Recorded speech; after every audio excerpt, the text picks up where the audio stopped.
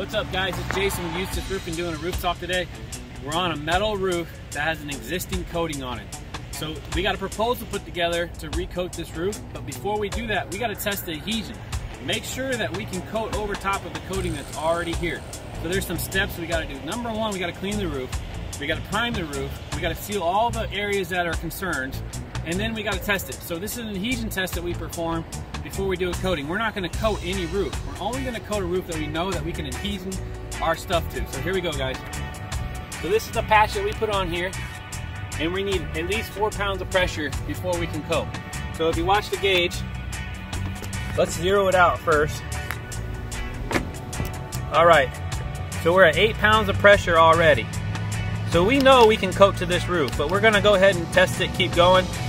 And we're at 12, 13, 14, 15 pounds, and we're not even ripping the coating. We only ripped the fabric, the coating's still there. So now we know we can properly coat this roof. If you're getting a coating estimate and they're not testing it, you should be concerned. You should always test the product that's already there. Make sure you can get great adhesion before you coat a roof.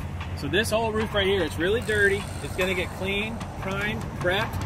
All the fasteners, all the screws are gonna get resealed.